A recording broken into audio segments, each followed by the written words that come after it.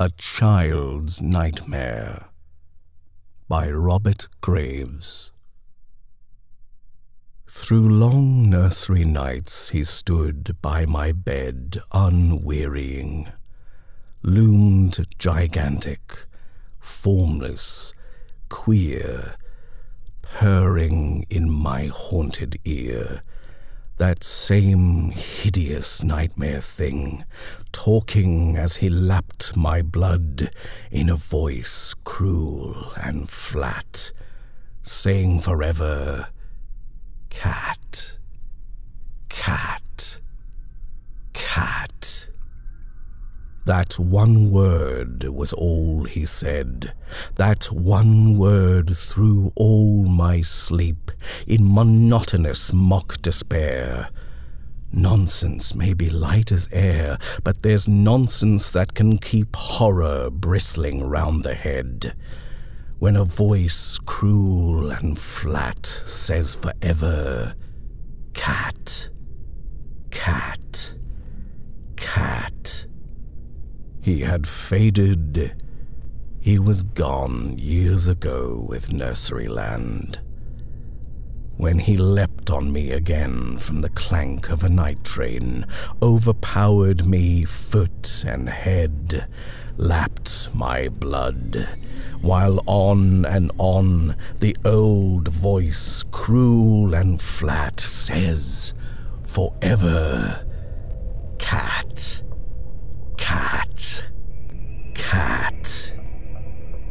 Morphia drowsed again I lay, in a crater by high wood. He was there with straddling legs, staring eyes as big as eggs, purring as he lapped my blood, his black bulk darkening the day, with a voice cruel and flat. "Cat, cat, cat, cat," he said. "Cat, cat."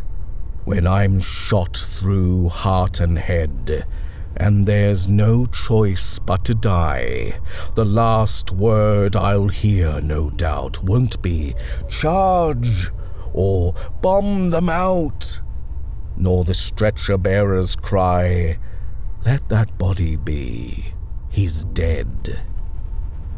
But a voice, cruel and flat, saying, "Forever, cat, cat, cat."